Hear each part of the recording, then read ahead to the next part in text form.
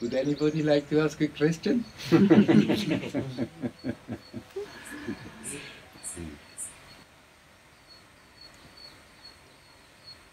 You can also just silently sit here and be in touch with truth. Actually, silence is the best way. But if there are doubts in the mind, it makes sense to talk about.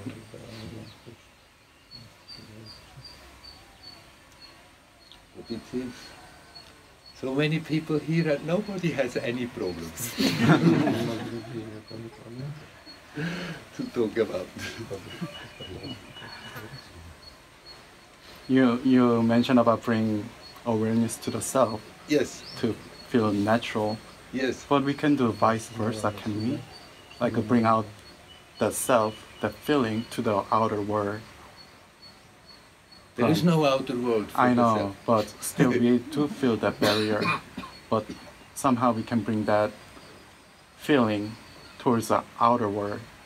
Yes, of course. If you are really rooted in that, then that sense of being separate disappears. And then when that same sense of being separate disappears, then naturally you will perceive everything as the expression of that. It's not then an act of volition that you have to do to somehow bring something from inside outside. It's happening just spontaneously, naturally.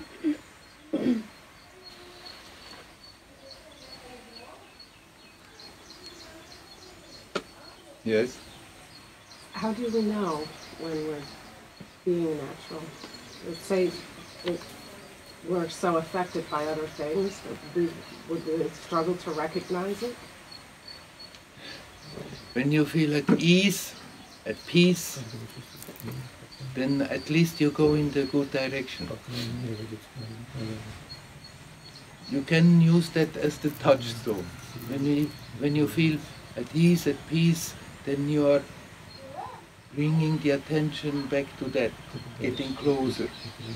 So the more peaceful you feel, the more naturally relaxed you feel. The more you are in touch with, in harmony with that. That doesn't mean you cannot be active, and sometimes it's a bit or so, then let it be so.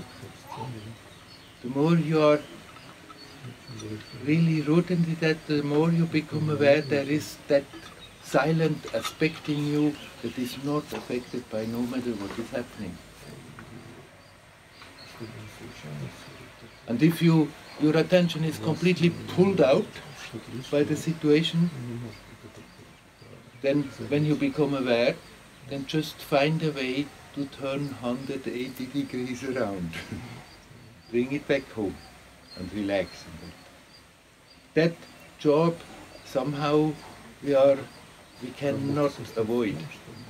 It's not that we have to do a heavy job, a heavy work to somehow eventually break through something. But that little effort of reminding ourselves to be attentive and see what's going on, see where the attention is, see how we are scattered all over the place, how we are often contradictory, simultaneously wanting to go left and right, simultaneously I want some things I don't want, I want all that mental stuff that is happening, that we have to somehow learn to put the attention there and see what's going on, and then learn to redirect the attention. That effort we cannot avoid. It's not a heavy effort, it's a little push that we have to give again and again and again, until it really becomes natural. You want to say something? You said before that when you become natural, yes, you can even be active. Yes. But for me, I mean, if I become very active, at the end there is some point that I crush myself. Yeah. So to manage? Well,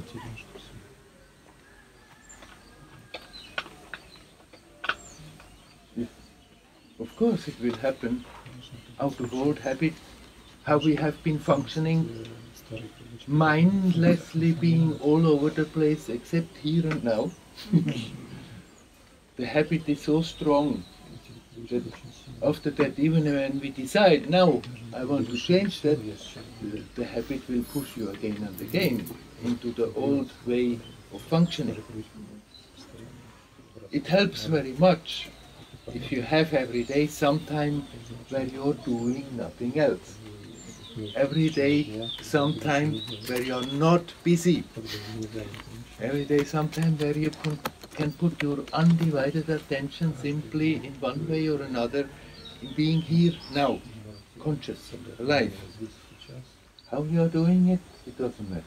Whatever way is the most easy, the most natural for you, you use that help. You bring your attention back. And then bring that same attitude, as good as possible, in your activities.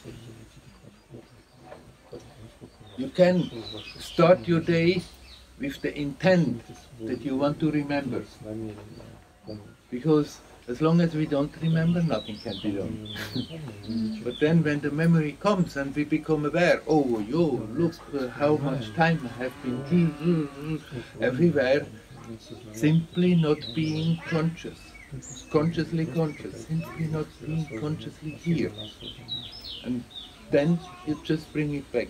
Don't make a fuss, don't give yourself lectures and say, oh, in spite of all the time that you have tried. No point, there you go again. Simply the moment you become aware, in the midst of the action, in the midst of the sentence, in the midst of whatever is happening, just turn the attention to the present, in one way or another. And learn to relax in it. Maybe you'll stay only a few seconds, but these few seconds are very precious. And if you do that again and again and again, then gradually this accumulates its own power, its own momentum, and eventually it will become stronger than the old habit that pulls you out again. So you said when you are active, then sooner or later there comes the point where you forget about it. But if you start the day intending to remember, then sooner or later the memory comes. And if you consequently, whenever you remember, immediately you do that. You don't say, okay, first I finish this and then after that I'll try. If you do that, then you forget again. You never do. The moment you remember, at that moment, you somehow bring the attention back. And relax. If you do that consequently, that memory comes more and more. And gradually, you may also stay quite some period, effortlessly, in conscious touch with that. Then I'm sure it will also happen for all those who try. It will start to happen sooner or later. You have moments out of the blue, you don't know how and why. Suddenly you find yourself at ease, at peace.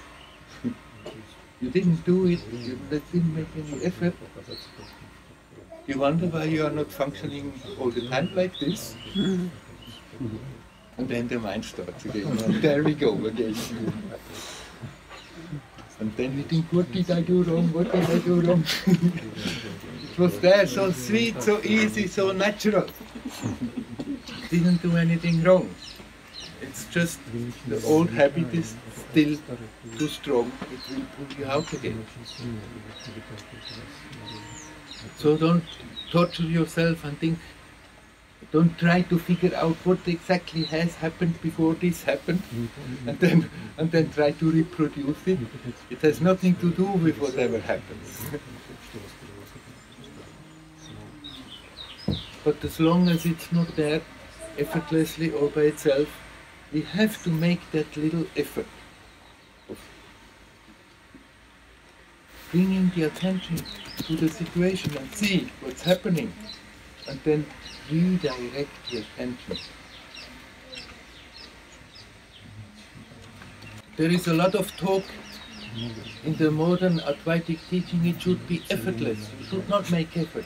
If you make effort, then you cannot get the truth, because the truth is effortless. True, but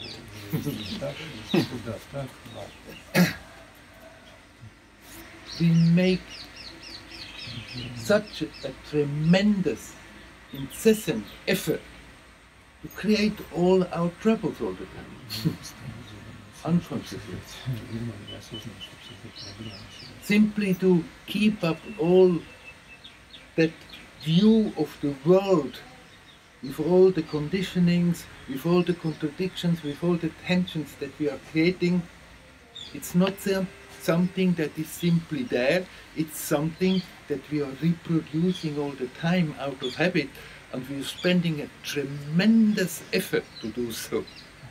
And as long as we are doing that effort, we don't get around the effort to recognize it, to make the effort to have a good look, a good honest look at ourselves and see what's happening, and then somehow gradually learn not to do that anymore. It helps if we have a tool, something that helps us, or a technique. It's not that we have to learn a technique and then train ourselves in that technique and become better in that technique and then finally become an adept in that technique. Simply, it's not so easy when we are all restless, when we are full of tension, to abstractly just to drop it and simply be. It's easier to redirect the attention to something like the question, who am I? Something like the question, who is thinking? It's not the question that we ask and brood about, and eventually we get the answer. Click, now I got it. There's no answer to that question. You are the answer. The question is just a means of catching the attention and bringing it back home. And then relax and be. That's one way. Everyone can find their own way. A very simple way is also simply redirect the attention to the breathing. You are in our mind and it goes round, and then just bring the attention to that simple fact that is happening anyhow the whole day long. Consciously breathe in, breathe out, relax. And you're right there. You're at the same point where you are getting when you are doing self-inquiry.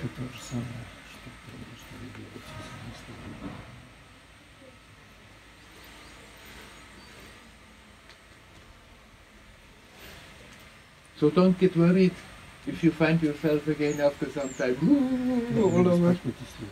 Just don't give up.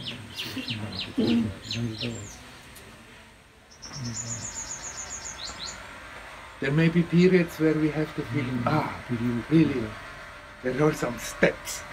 Something is happening. So really, it's getting easier, and then there may be periods again where you think, God, oh God, oh God. In spite of all that, there I'm going again. I feel like I'm going backwards again. You're never going backwards. But sometimes you may go through periods where the mind is more restless out of so many reasons. Just don't get depressed because of it. Don't draw conclusions. Just continue. And it will get easier again.